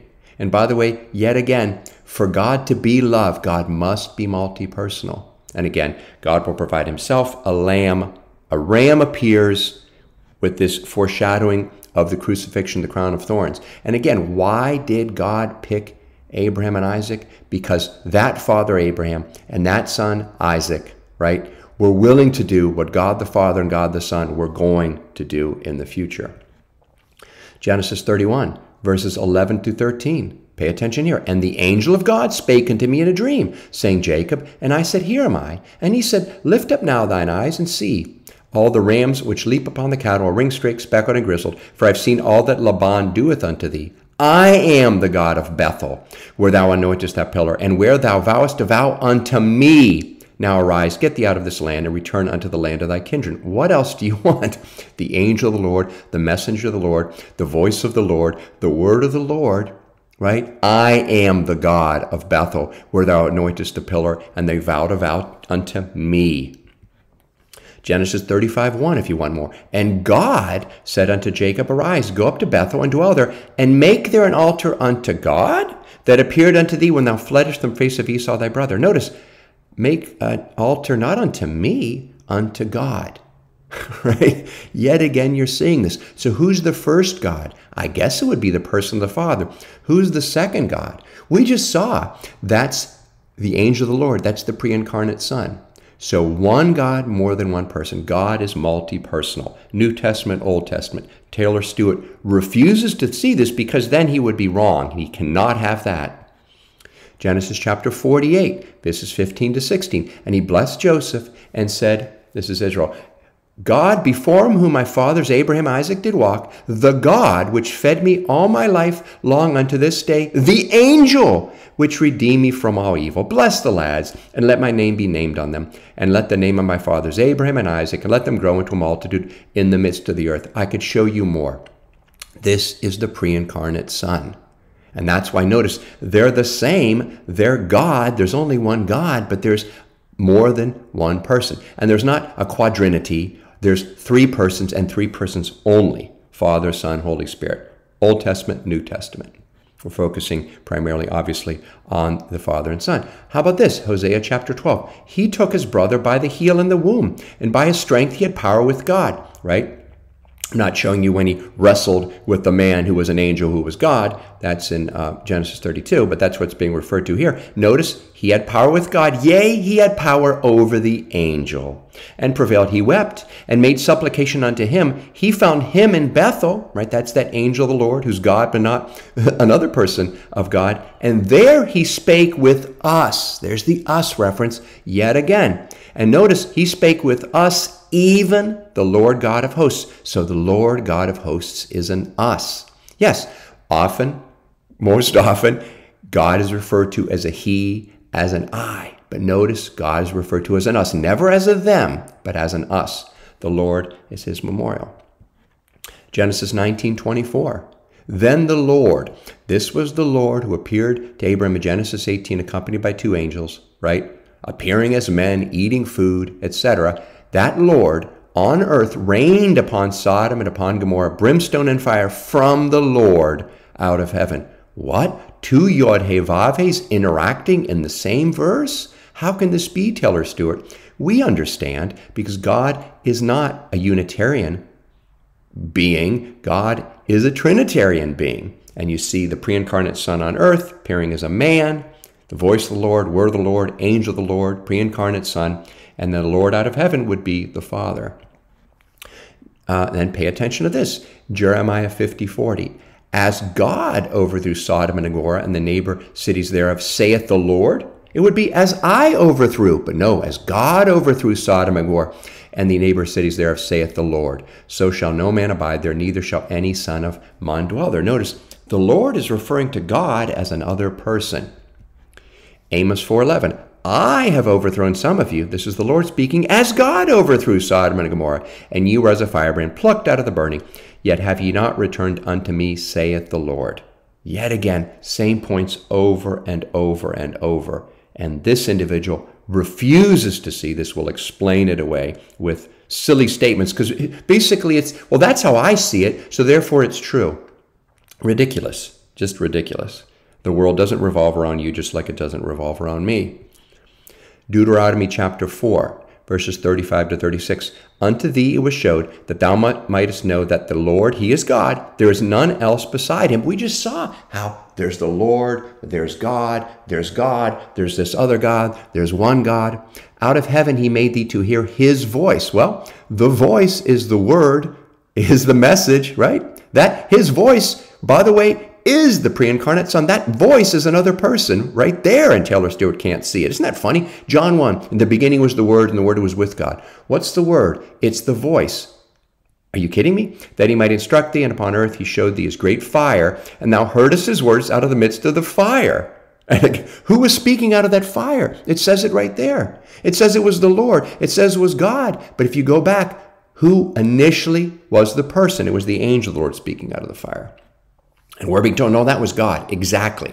And then pay attention to this. Genesis chapter 3, verse 8. And they heard the voice of the Lord God walking in the garden in the cool of the day. How does a voice walk? Because it's another person. This is the voice of the Lord, the word of the Lord, the messenger of his face, the angel of the Lord, right? The angel means a message. Well, if I'm speaking, that's my message, isn't it? And Adam and his wife hid themselves from the presence of the Lord God amongst the trees of the garden. Notice the voice of the Lord God walking. Well, voices don't walk, so that's the name of a person. You're seeing the same thing where it's the Lord God, but it's somehow distinct from another person, the Lord God, because otherwise it would just say, and they heard the Lord God walking. No, but they heard the voice of the Lord God walking. And you see all these other distinctions that we went over. Genesis chapter 15, verse 1. After these things, the word of the Lord came unto Abraham in a vision, saying, Fear not, Abraham, I am thy shield and thy exceeding great reward. 4 verses later. And he brought him forth abroad. How do words bring you forth abroad, take you outside and show you things? Because the word of the Lord is the name of a person. And said, Look now toward heaven and tell the stars, if thou be able to number them. And he said unto them, So shall thy seed be. 2 verses later. And he said unto him, I am the Lord that brought thee out of the earth of the Chaldeans to give thee this land to inherit. So you're seeing the same points over and over and over. It's the word of the Lord. It's the name of a person, but it's distinct from another person of the Lord because you see these interactions. For example, in Genesis 19:24 and all those other verses referring back to it, where the Lord said, as God did this, right? The Lord speaking, he said, as God did this, speaking as another person. Isaiah chapter 45, verses 5 to 6. I am the Lord, and there is none else. That's true. There is no God beside me. These aren't multiple gods. One God, one being, one family. It's easy to understand if you love the concept of family. What if you've had emotional, psychological problems and you just can't admit that God is a family because family has hurt you? It's similar to Muhammad, right? He had so many problems with his father and his uncle and his mother, and no one wanted him. He just couldn't conceive, he couldn't accept that God could be a father. It's the same thing here. It appears that Taylor Stewart, I'm assuming, what's his problem with understanding that God is a family? It's an easy thing to understand. He refuses to accept it, it appears. Isaiah chapter 45 again. I am the Lord, and there is none else. There is no God besides me. Amen. I girded thee, though thou hast not known me, that they might know from the rising of the sun from the west that there is none beside me. I am the Lord, and there is none else. That's right. There is only one eternal divine family of love and fellowship and communion called God the Lord. Father, Son, Holy Spirit. Amen. Isaiah chapter 45, verse 9. Woe unto him that striveth with his maker. Let the parchment strive with the potsherds of the earth. Shall the clay say to him that fashioned it, what makest thou? Or thy work, he hath no hands? Right. The he is the masculine being of God. Amen. The problem is that one masculine being is Father, Son, Holy Spirit. Isaiah chapter 45, verse 11. Thus saith the Lord, the Holy One of Israel, and his Maker. Ask me of things to come concerning my sons and concerning the work of my hands. Command ye me. By the way, who's the arm of the Lord? Right? It's the same thing. The word of the Lord is the person of the Son. Right? Right? Was God ever mute? No, God always had his word. But his word is a person distinct from himself. Again, that himself would be the Father. Same with the arm of the Lord, or the hand. We saw that in Hebrews when God was speaking of the Son, saying the creation was the work of your hands. So the arm of the Lord, the hand of the Lord, again, is the pre-incarnate Son. And God never had an arm. There was never a time when God didn't have, forgive me, an arm or a hand, because the Father always had the Son, right? You can't be a father without a son. You can't be a son without a father. Eternal Father, eternal Son. Now, pay attention to this in terms of this maker concept. Isaiah chapter 54, verse 5. For thy maker is thine husband. The Lord of hosts is his name. And thy Redeemer, the Holy One of Israel. The God of the whole earth shall he be called. But notice husband and maker in the Hebrew, bo alayik. That's, if you go to the right there, it's a masculine plural. That's husbands. And osayik, your maker, again, if you go to the right, masculine plural, makers. So the Lord is your husbands and your makers, because that one Lord is more than one masculine person, right? Father, Son, Holy Spirit. And then the Yod, He, Vav, He. This is funny. Okay, Hebrew is a pictographic language. In the initial formulation of Hebrew, the Yod was a picture of an arm, right? By the way, you know, we look at the arm now as what? From your shoulder to your wrist. But in ancient times, the arm was basically from the elbow to the fingertip. So the yod, where we get yard, was the picture of the hand and arm of a man. The length of the arm from the fingertip to elbow is called a cubit. Our word yard as a measurement is the length of the arm. So yod he vav he, it's an arm, which would include the hand and the wrist, obviously. And then the vav initially, the hay initially, was a picture of a man with his arms outstretched looking upwards, pointing towards a wonderful view and saying, hey, look at that. So hold on a second. So the name of God, Yod He Vav He, pictographically, would be an arm from the elbow to the fingertip, including the hand, right? And the wrist, right, where the nail went through in Lord Jesus. And it's a man with his arms outstretched. And then the Vav. The Vav was the basically a peg or a spike. The tent was supported by ropes attached to pegs driven into the ground, you know, the tabernacle of the Lord. These pegs were made of branched pieces of hardwood. No English word is derived from this letter, but the picture is similar to a hand of a man waving. So Yod He Vav He, right? The Yod is basically the arm from elbow to fingertip, hand and wrist included. The He would be a man with his arms outstretched. The Vav would be a spike or a peg, and then the last He again.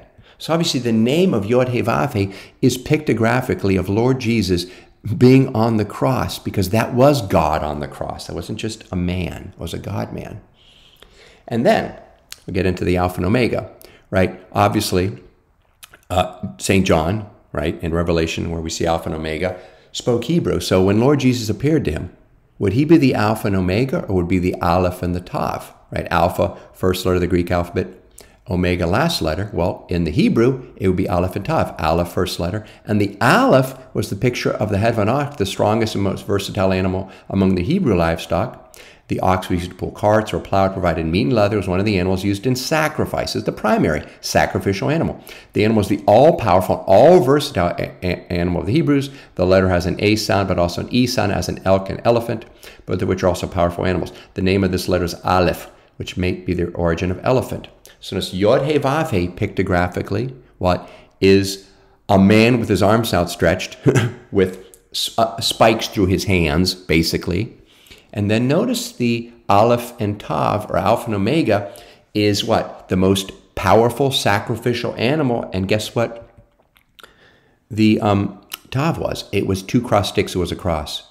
So Yod He Vav He is Lord Jesus on the cross, and Alpha and Omega is the sacrificial animal brought to the cross.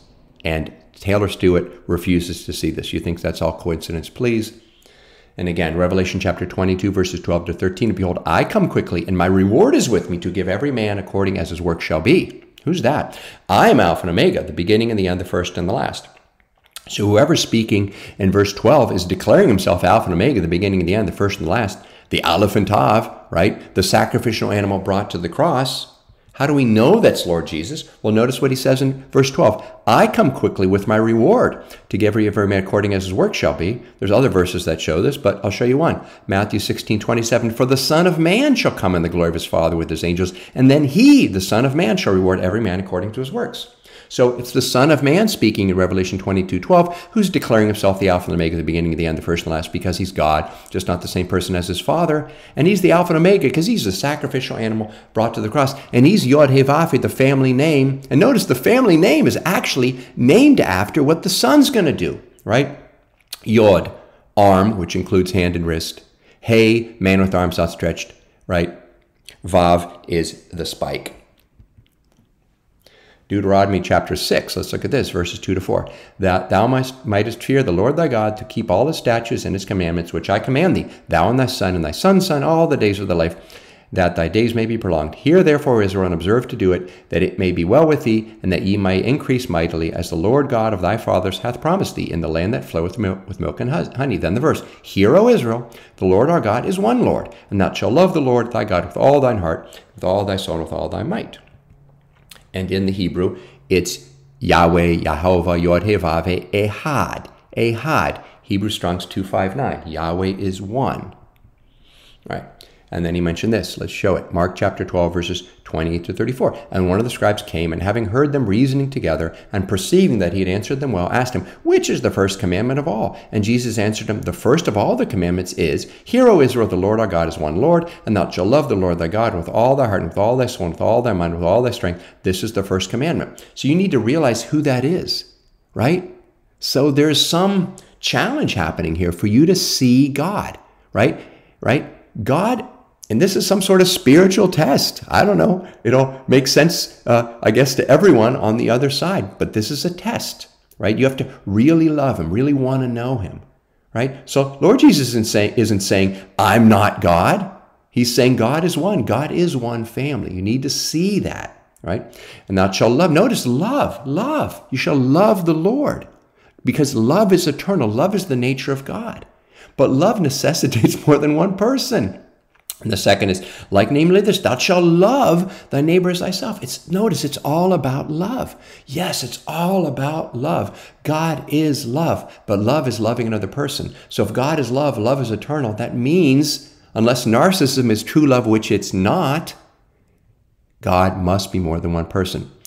There is none other commandment greater than these. And the scribe said unto him, Well, master, thou hast said the truth. There is one God, and there is none other but he. And to love him with all the heart, and with all the understanding, with all his soul, with all the strength, and to love his neighbor as himself is more than all whole burnt offerings and sacrifices. Why is it all about love? Because God is love. Forgive the repetition. This proves it all, Taylor Stewart. God is love. That's why the Shema Israel is so important. Why? Because it's all about love, because God is love. But wait a minute. What is love? Love is loving another person, not just loving yourself. That's narcissism. And when Jesus saw that he answered discreetly, he said unto him, Thou art not far from the kingdom of God. And no man after that durst ask him any questions. So he's not in the kingdom. He's getting there. He's getting there. He needs to think a little further about it. Wait a minute. Why is love so important? God must be love. But hold on a second. That means God must be more than one person. It's a masculine being. Hey, it's a family. Father, Son, and Holy Spirit. Hey, let's marry into the family. Why don't we? And then ahad. When was ahad first used? Genesis chapter 1, verse 5. And God called the light day, and the darkness he called night, and the evening and the morning were the first day. So yom ehad. So notice what he said. Oh, ehad, when it refers to, something singular, it can't be composite. Are you kidding me, Taylor Stewart? Because the very first time it's being used, the first day, that day is singular, but it's a composite of morning and evening, right? So ehad is used for a composite union. How about the next time ehad is used? Genesis chapter 2, verse 24. Therefore shall a man leave his father and his mother, and shall cleave unto his wife, and they shall be one flesh. Lebasar ehad. And notice, flesh is singular, but it's a composite union. That one flesh is made up of two persons, husband and wife, right? Man and woman.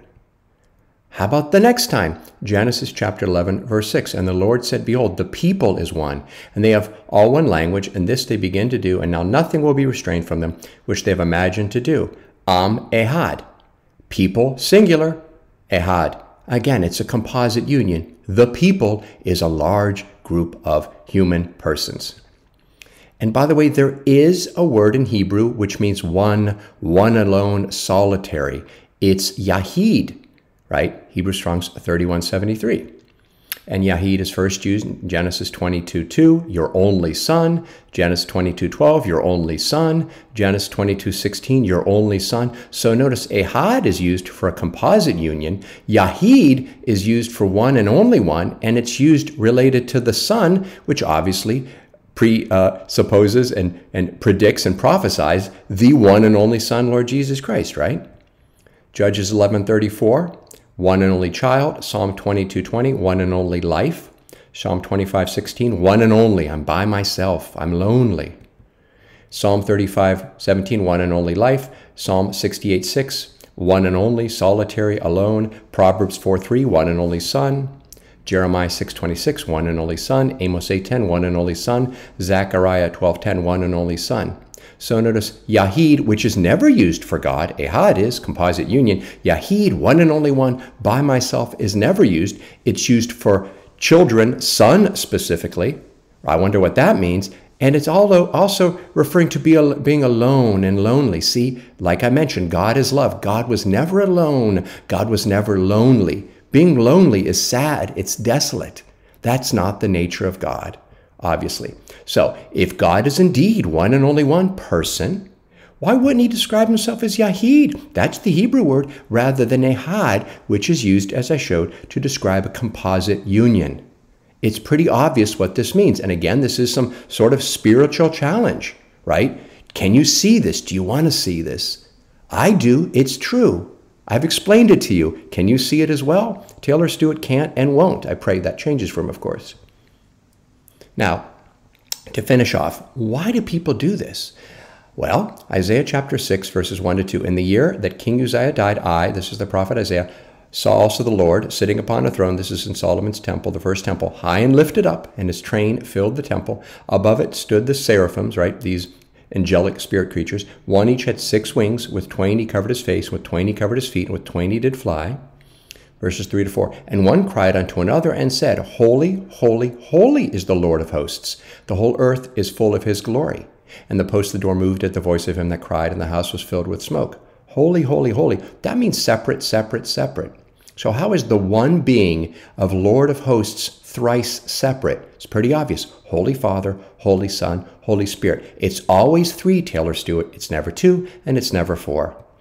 And notice what happens in Revelation chapter 4, verse 8. And the 4 beasts, or living creatures, had each of them 6 wings about them. So these are sort of seraphim. Actually, if you look at them, notice the next statement, and they were full of eyes within. That reminds you of the cherubim of Ezekiel. And they rest not day and night, saying, Holy, holy, holy, Lord God Almighty, which was and is to come, right? Past, present, future.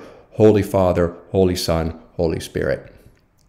Isaiah chapter 6, continuing, verses 5 to 6. Then said I, this is the prophet Isaiah, obviously, Woe is me, for I am undone, because I am a man of unclean lips, and I dwell in the midst of a people of unclean lips. See, people with unclean lips speak unclean things.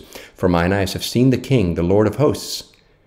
By the way, if you understand the New Testament, the Son had to be there. No man hath seen God at any time, but the only begotten Son, which is in the bosom of the Father, he hath revealed him. So the Son was there revealing, right, the Father, Son, Holy Ghost, that one masculine being.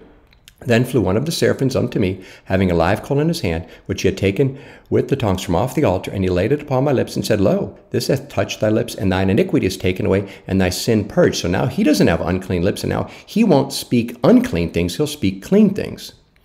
Verses 8 through 10. Also I heard the voice of the Lord saying, Whom shall I send? First person singular. And who will go for us? First person plural. Who's the us? Go back to Genesis chapter 1. Go back to Hosea chapter 12, right? Go back to what we saw in Revelation 22. The God, the Father, and the Lamb, the Son, are sitting on the throne, and then his servant shall serve him. But they're serving Father and Son, right? Anyway, so who's the us? I would imagine it's the family, the family, the three persons of God, the holy, holy, holy. Of course, it could be the seraphim. Then said I, Here am I, send me. Pay attention. He said, Go and tell this people. These are the people with unclean lips. Hear ye indeed, but understand not. So they hear, but they don't understand. And see indeed, but perceive not. These are people like Taylor Stewart. Make the heart of this people fat and make their ears heavy and shut their eyes, lest they see with their eyes and hear with their ears and understand with their heart and convert and be healed. So for some reason, they don't really want to understand. They don't really want to perceive. They don't really want to see, right? Because obviously, God is a God of justice. So they don't want to see, and he doesn't let them see because they don't want to see. They don't want to hear. They don't want to understand.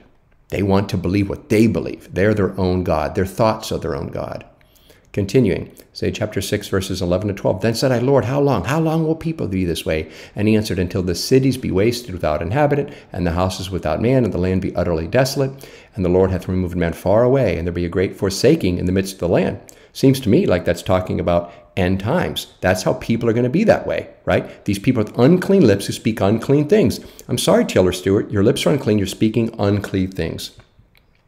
Now, pay attention. That was in Isaiah. Look at John chapter 12. But though he had done so many miracles before them, obviously Lord Jesus, yet they believed not on him, that the saying of Isaiah the prophet might be fulfilled, which he spake. Lord, who hath believed our report, and to whom hath the arm of the Lord been revealed? See, he's the arm of the Lord.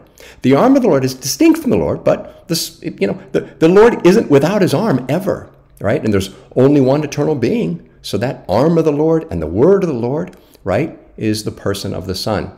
Therefore, they cannot believe, because that Isaiah said again, and by the way, that was from Isaiah 53. Here's Isaiah 6.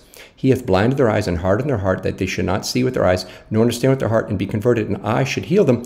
These things, pay attention, said Isaiah, when he saw his glory and spake of him.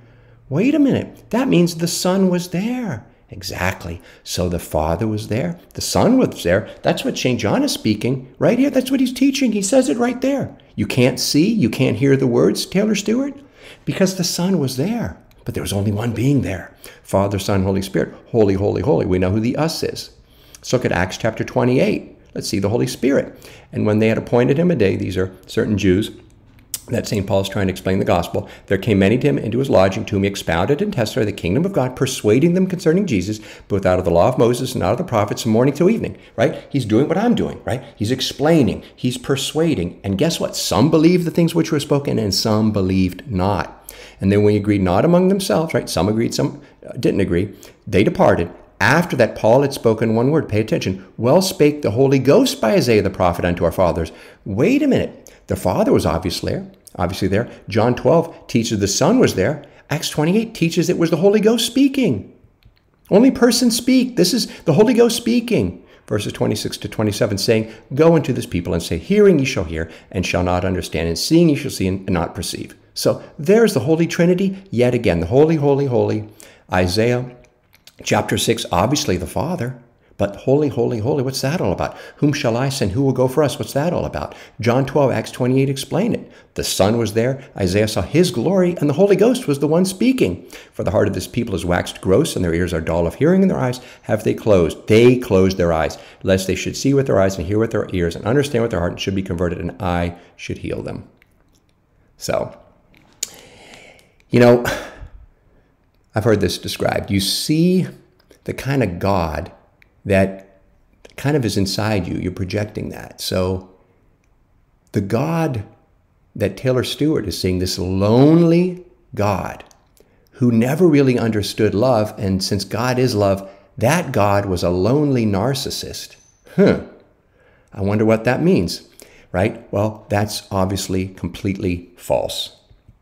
So, I pray you found that edifying. That right there, again, that was a over 2-hour video. That was just his opening statements. If you enjoyed this video, right, and you'd like me to make more of his arguments or his closing statements, please let me know, and I'll make some, part 2, etc., Lord willing, in the future. God bless and keep you all. Amen. I pray I spoke truth and interpreted Holy Scripture correctly so that this discussion might have been a blessing to you, the viewer and listener. All truth comes from God. Any errors were my own. If you did enjoy the video, please feel free to give it a thumbs up, positive comment, share. If you haven't already done so, I'd greatly appreciate it if you could subscribe to the channel. Again, if you don't like the video for whatever reason, feel free to give it a thumbs down and or a negative comment. But again, if you do give it a negative comment, I hope you've watched the entire video, and please point out to me what I stated in this video that you believe is wrong. God bless and keep you all. Come, Lord Jesus.